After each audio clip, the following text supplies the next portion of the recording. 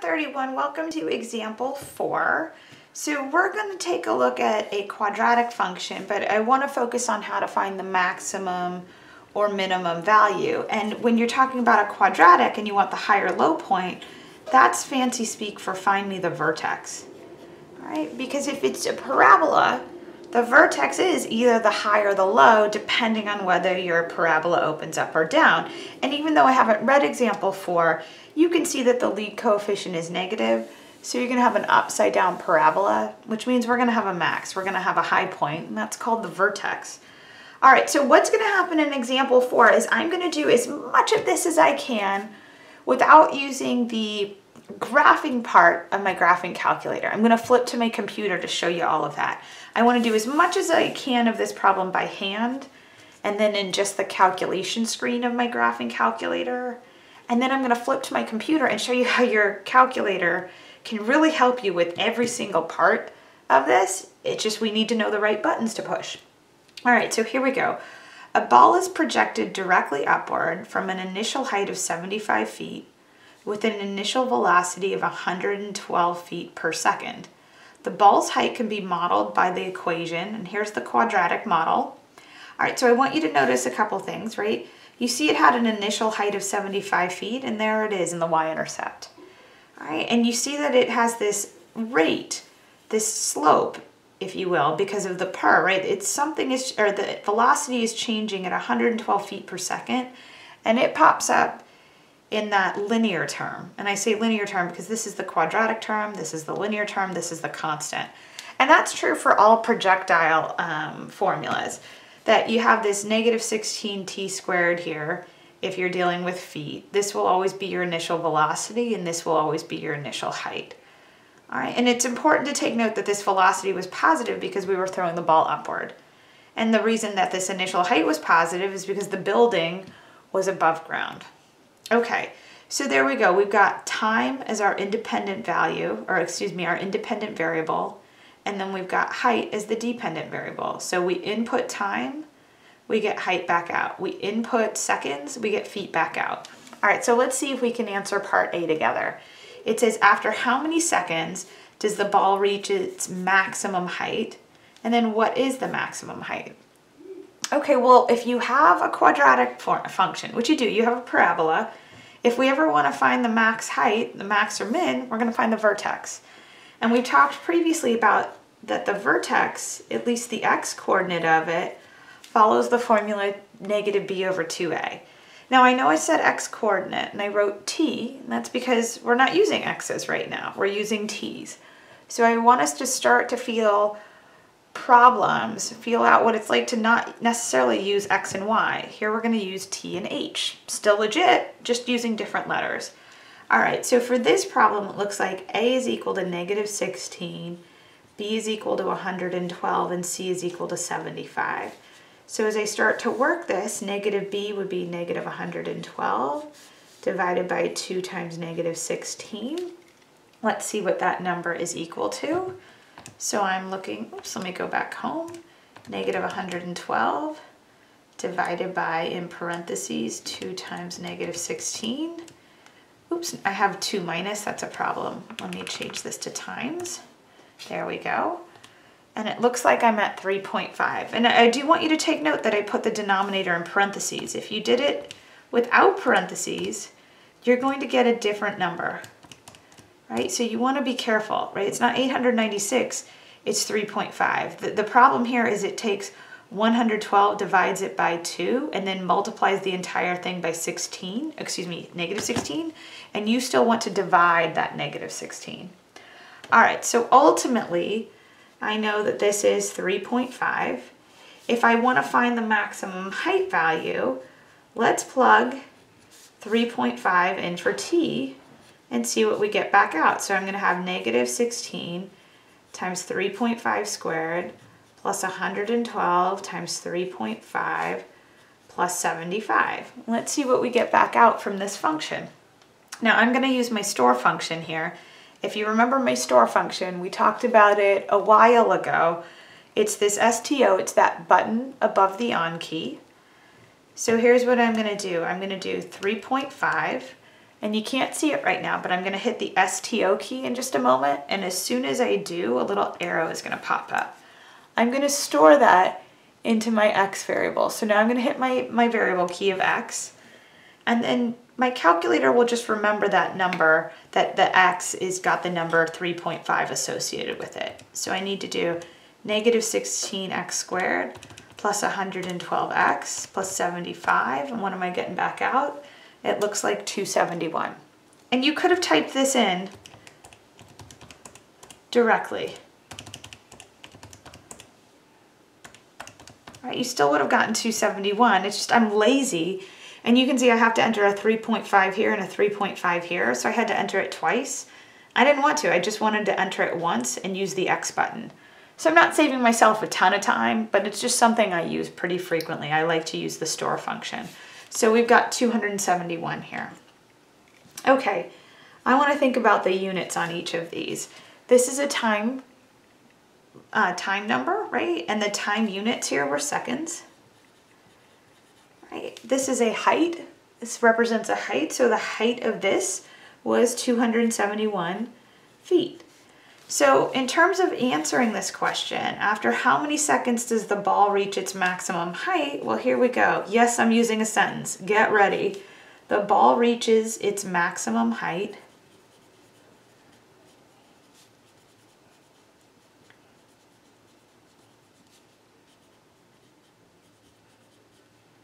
at 3.5 seconds. All right, what is the maximum height? The maximum height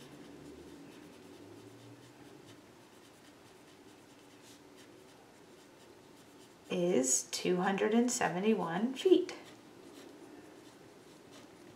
Okay, so part A, it's asking us basically to find the vertex, but it's just being framed in a slightly different way. What was the max height? Well, max height on a quadratic means find the vertex. All right, I'm gonna scooch this up. Let's try and take a look at part B. So part B is saying, after how many seconds will the ball reach the ground? All right, if the ball is gonna reach the ground, this is trying to imply to you that h of t is equal to 0. Because if your ball is on the ground, the height of the ball is 0. So with that, what I'm really trying to solve here is when is negative 16t squared plus 112t plus 75 equal to 0? Well, you have 3 ways to solve this, right? We can factor, we can complete the square, or we can use the quadratic formula. I'm going to opt to use the quadratic formula here. All right, so I'm going to erase my 3 options just to give myself some room. And let's figure out what A, B, and C are. And we will get rolling with this. All right, so in this problem, I know what A is equal to negative 16, B is equal to 112, C is equal to 75. Here we go. This time T will be equal to negative B plus or minus the square root of B squared minus 4 times A times C all over 2A. Okay, so let's see what we've got here. This would be negative 112 plus or minus. Let's see what that discriminant is equal to. I know my denominator is going to be negative 32. All right, so we're going to have 112 squared minus 4 times negative 16 times 75. Whew, my goodness. 17,344.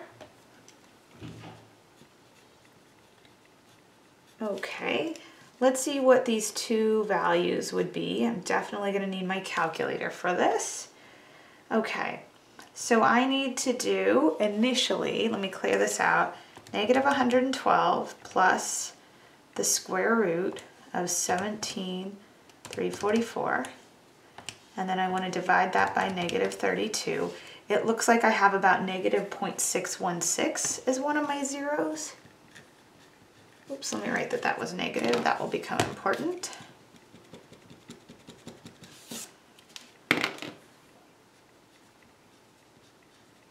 All right, And then we're going to have what, negative 112, I think, let me just redo this, minus that, and then I'm going to divide that by negative 32, and I'm looking at positive 7.616. All right, so let's take a look at our two answers. It says, after how many seconds will the ball hit the ground? Well, is it negative 0.616 seconds, or is it positive 7.6 seconds? And I think you'll give me that this is an impossible answer. And it's impossible in terms of being the answer to our question because time has to be positive, okay? Since t represents time, and we need a positive answer, this can't be our solution. All right, and this happens all the time where we put a model on a situation, right? We have a quadratic model for this problem, and the numerical answer isn't actually something that can play out in the real world. Happens all the time. Real world is always super messy. So we have theory, and then we have what actually happens in the real world. But this is a totally legit answer. That makes sense to me that the ball will reach the ground in about 7.616 seconds. So after how many seconds will the ball hit the ground? All right, sentence time again, right? The ball will reach the ground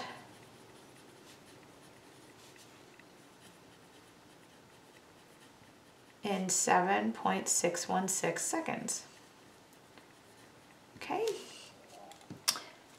All right, so let's move on to part C. Part C is probably the most intricate of all of them. All right, so we're gonna spend some time on part C.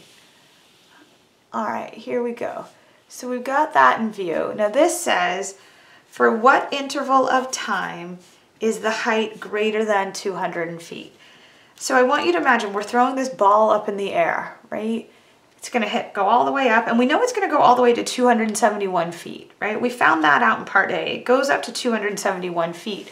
So in that time that it's traveling up to 271 feet, it has to pass 200, right? It goes above it, and then it comes below it. And we're trying to figure out what are those two time values?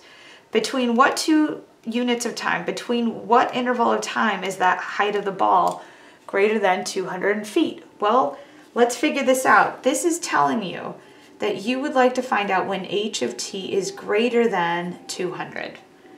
All right, so when I want to find out when h of t is greater than 200, the first thing you want to do is start with, well, when is the height equal to 200? So let's start with when is the height equal to 200, and then we'll begin to address when it's greater than 200. So if I start here, this will say, well, when is negative 16t squared plus 112t plus 75 equal to 200.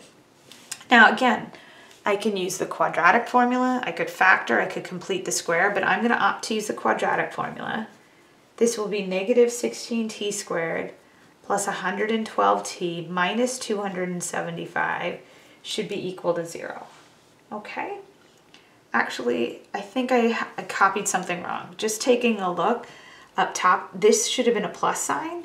I apologize. And then when I subtract 200, I think I'm actually looking at negative 125. Ooh, glad I caught that now before I did the quadratic formula. Yikes. Okay, so those look like the correct numbers. All right, so here we go. For this one, I have what A is negative 16, B is 112, but this time out C is negative 125.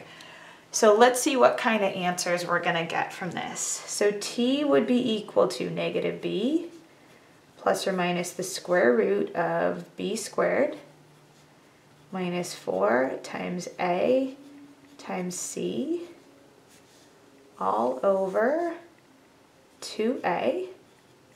All right, let me see what's in that discriminant, and we'll simplify this a little bit.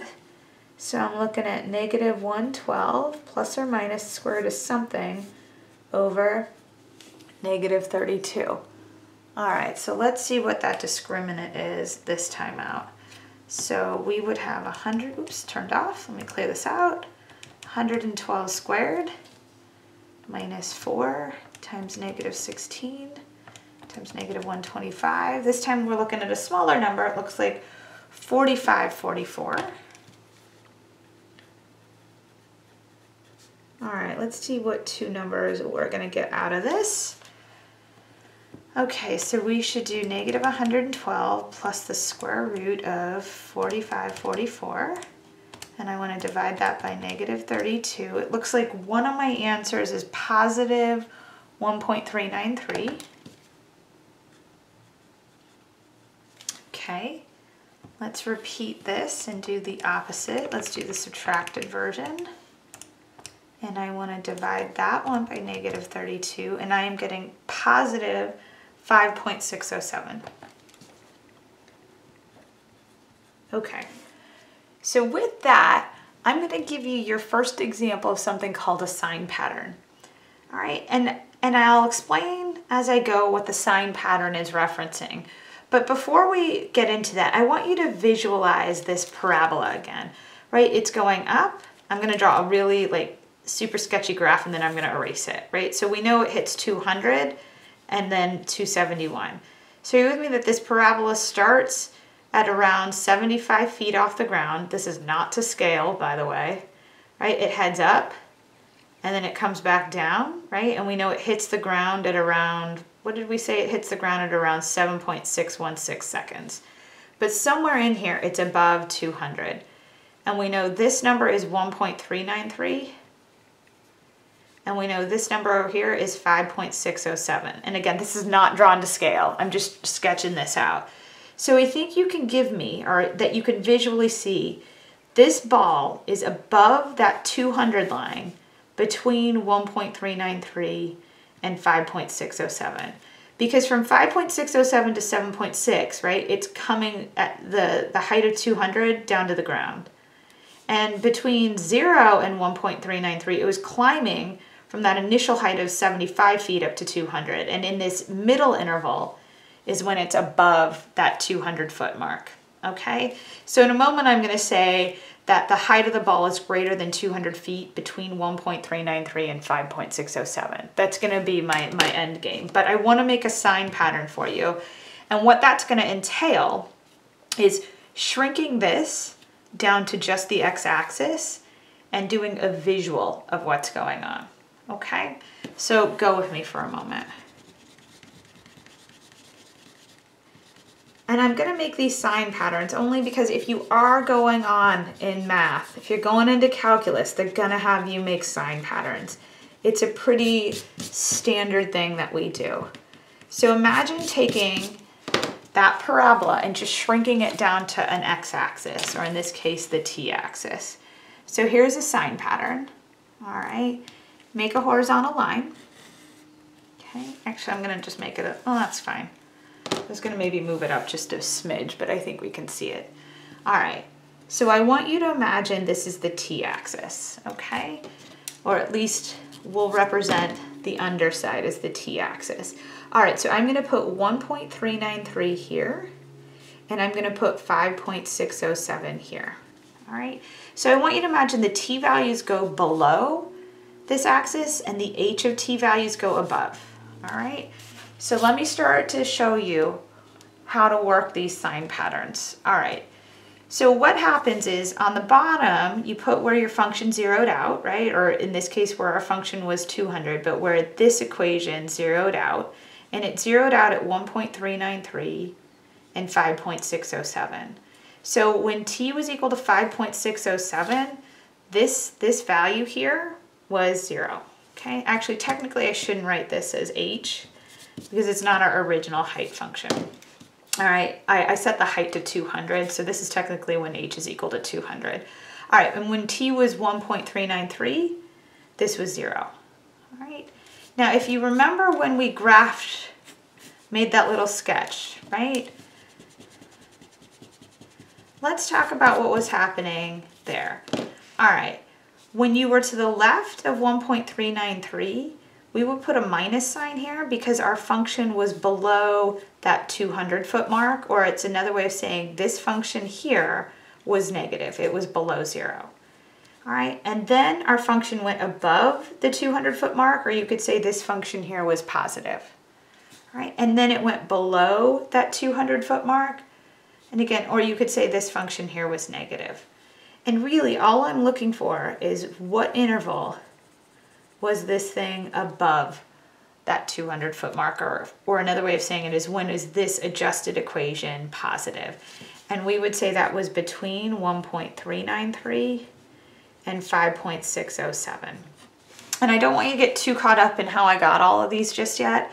I want you to just remember how the graph connects, right? That we were below, above, below, and I represented that with minus, plus, minus, okay?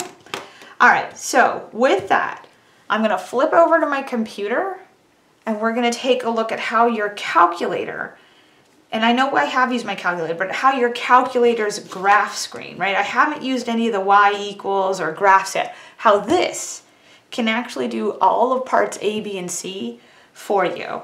And you might be thinking, sweet, my calculator can get the answer for me. Yes, it can get the answer for you. That's awesome, but I'm still gonna wanna see the work. It's just a great option that you have and that your calculator can check all of your numbers for you. All right, so let's flip over to my computer and I'll see you in a bit and we're gonna talk about A, B, and C again. All right, I'll talk to you in a bit, bye. Hey, Math 31, let's take a look at example 4 with our calculators this time out. So we had talked about after how many seconds does the ball reach its maximum height? Well, you have a function on your calculator that will let you find maxes and mins. It's nice with parabolas because there's either one max or one min. When we move on in this course, when we get to higher degree polynomials like cubics and quartics, there's multiple maxes and mins. So we have to find multiple points for points per problem. It's nice with parabolas because there's only one max or min. All right, so I hit my y equals. Now taking a look at it, I can see I have a plot on. So I must have been doing a stats problem the last time I was on my computer.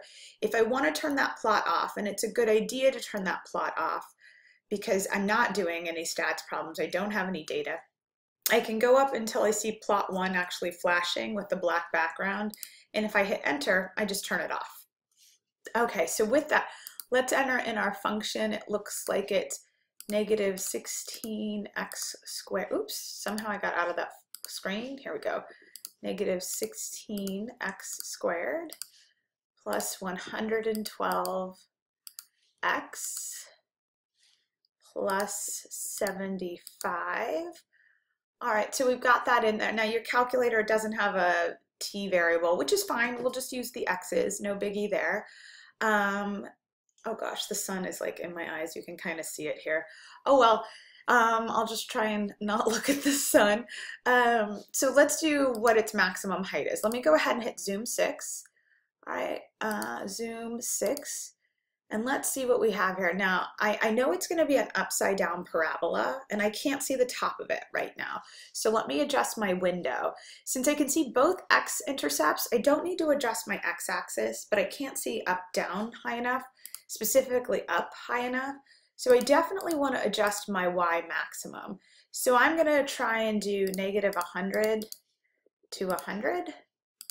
And I'm gonna make a tick mark every 10 units. Let's see, that's not quite high enough. So let me go ahead, and then what I would do is I would tack on another 0. I'd go to 1,000, and then 1,000, and I would make tick marks every 100 units. And let's see, that should be enough to catch it. Now that is actually way too much. So as I look at it, I don't need 1,000. Like that was ridiculously high. That looks like super high. Did I do negative 10,000? Oh yeah. Like I just don't need all of that room. Sorry, what I meant to do here was initially negative 1,000 to 1,000. That looks a little better, sorry. Then I could see that this got up to about 100, 200, 300. So I can tell I don't really need anything much past, I'll go 400 here. And then I'll just do negative 100 on the bottom. And then I'll look for tick marks of like every 50 units. So there's me fishing for a window. It takes a little bit of time, but I can finally see it. Okay, I'm gonna clear out all of this key press history because I don't want it. Okay, so here we go. If I had to guess, just counting, that looks like the high point. If I had to guess, I think that's at 1, 2, 3, 4, somewhere between 4 and 5, or maybe around 5 if I'm just guessing, but I don't have to guess. My calculator will do it for me. So we're going to hit second, and we're going to hit the trace button, and that'll call up your calculation screen. So we can find values, zeros, mins, maxes, and we've done a few of these before, but let's go do option 4. Let's do the maximum. All right, so there's a couple of ways to do this, just depending on what you prefer. I personally like to enter in numbers into here. So I think the max is somewhere around an x coordinate of 5-ish. So I just need any number to the left of that max and any number to the right of that max. And it doesn't matter what they are, I just need x coordinates to the left of it. So if you can imagine if I had an x-axis at 5, well, a number to the left of 5, I could pick 0, okay? And I could hit enter. You also could have picked 1, 2, 3.7. I just picked 0. All right, and then I could go to the right and I say, well, 9 is to the right of 0. Excuse me, 9 is to the right of 5, which is where I think my max is. And I could put in a guess if I wanted, or I could just hit enter. I usually just hit enter because I'm lazy, but if you want to guess 5, you can. If I hit enter, there's my maximum. Oh, and I was actually a little bit off, right? I thought it was between 4 and 5. It looks like it was 3.5. And then I knew that height was 271. Okay, great. So I had a little bit of a wonky guess. Now, you don't have to use 0 and 9 like I did. I could use any numbers I wanted. So if I hit second, oops, not second in table, sorry, second in trace, and did option 4 again, well, I could pick, let's see, I could pick 2 and I could pick 7. That's a number to the left. That's a number to the right. Hit enter through guess. And there I am, 3.5, 271. And you see your calculator's having just a few issues rounding. Okay, it happens. The other option you have is you can do this maximum and then you can move your blinker, right? So I just need to get to the left of my max. That's to the left. I'll hit enter and then use my right arrow key. Click as many times as you need to go to the right of your max and hit enter. And you can see my graph, or my calculator is going to find me the maximum point between these two x coordinates. And if I hit enter, there we go, 3.5, 271. All right, now, after how many seconds will the ball hit the ground? Here, I'm looking for something different. I want to figure out, when is the ball going to hit the ground? There's an x coordinate, there's an x coordinate. Now, let me go ahead and clear this out. All right. Now, we had talked about how I don't want the negative x coordinate because time can't be negative. All right. If this was any other problem that didn't have time as its x variable, I could go after this x coordinate, and I'll show you that in just a little bit, just so we have it. But if I'm counting here, it looks like 1, 2, 3, 4, 5, 6, 7, and 8. So if I look at it, it really looks to me like my x coordinate is between 7 and 8. So that's an x value to the left of my 0 and an x value to the right of my 0. So if I hit second and trace again, and you look at option 2, it says 0. And another word for 0 is x-intercepts. So let's go ahead and look for the x-intercept. Now, what was my left bound? I had an x-intercept of 7, or a left bound of 7. Right bound would have been 8, so 8 and enter. And my calculator is going to find me the x-intercept, or the 0, between the x-coordinate of 7 and the x-coordinate of 8. You can hit enter through guess. And there we go, we've got 7.616, which we found with the quadratic formula when we were doing it by hand. Now, just for fun, if you wanted to find the second one, all right, let me hit second trace option 2. Now I could guess, it looks to me like this x-axis, or this 0 is between an x-coordinate of -1 and 0. So I could type -1, enter for my left, and and 0, enter for my right. So I could do -1, enter, left, 0, enter for my right, and hit enter through guess, and there's that x-intercept. Or again, you could use your little blinky. I can move to the left of my x-coordinate, or the left of my x-intercept, hit enter, use my right arrow key, move to the right of my x-intercept, hit enter, and then hit enter through guess. And there's the second ordered pair that we saw when we were using the quadratic formula. One thing I do want to mention, that when it comes to, let's say this x-intercept, we chose 7 and 8 over here. Let me do a different option here. So let's say instead of 7 and 8, I chose, let's see, what is this? 1, 2, 3. 3 and 9. So 3, enter, 9, enter, right? I picked 3 was to the left of it, 9 was to the right of it, hit enter through guess. I'm still getting 7.616. And if you see this -2 times 10 to the -11, that basically is 0, because it's -2 with 0, with 11 zeros in front of it, because that's your calculator's way of writing scientific notation. So it's basically 0. But I want to reiterate, I put 3 and 9. You can almost put anything in there, but you need to be a little bit careful. You can't go so far to the left that you pick something like -2, right? -2 is too far to the left in terms of a left bound because it crosses through the other 0, and then your calculator gets confused. It's not sure which one you're looking for. So if I were to hit second trace and 0 and do something like -2 to 9, then your calculator is not sure which of these two you want because you picked an interval that included both of them. If I hit enter, it happened to get this one, but what if you wanted that one? So you want to be careful with how far you go left and right. I try and stay relatively close. All right, so we got that one. Now, what's awesome about this, for the ball, what time interval is the ball greater than 200 feet? This is great, it'll help you. I mean, I showed you that sign pattern technique, which, again, sign patterns will pop up a little bit later in calc, but if you want to talk about 200 feet, that is a y value, that is a height value. So let's go plug that into y sub 2 and type in 200. All right. Now I can see that this 200, that line 200 intersects my parabola, my height parabola at 2 different points. If I wanted to count, if I try and drag my mouse down, it looks like that first intersection point is somewhere between x equaling 1 and x equaling 2. And this one, if I drag this down, what is that, 1, 2, 3, 4, 5, it looks like it's somewhere around 6. So I think I have 2 intersection points, somewhere around 2 and somewhere around 6-ish. Those are my guesses. So let's use our calculation screen again. So we're going to do second and calc. This time we're going to go with option 5. All right. So here's how this works. It's going to prompt you, right? Your calculator is going to say, which 2 curves would you like to check for intersection points? And the reason it's going to ask you this, you're going to see me say, or it's going to prompt first curve, second curve, is because now you stay here on your calculation screen, just hold tight as I move somewhere else. For this problem, the way I have it set up, I only have 2 functions in here, but you're allowed to write up to 10 functions. So this calculator interface is initially asking you, which of the 10 functions would you like to see intersection points for? So if I hit second trace and then 5, would I like one of my curves to be the parabola? Yes, I would, so I'm going to hit enter. Would I like the other curve to be the line y equaling 200? Yes, I would. So I'm going to hit enter.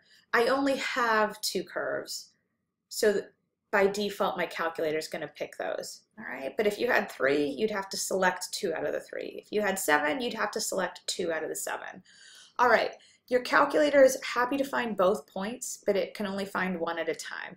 I want to find this first one, which I thought was kind of close to x equaling 2, so I'm going to guess 2.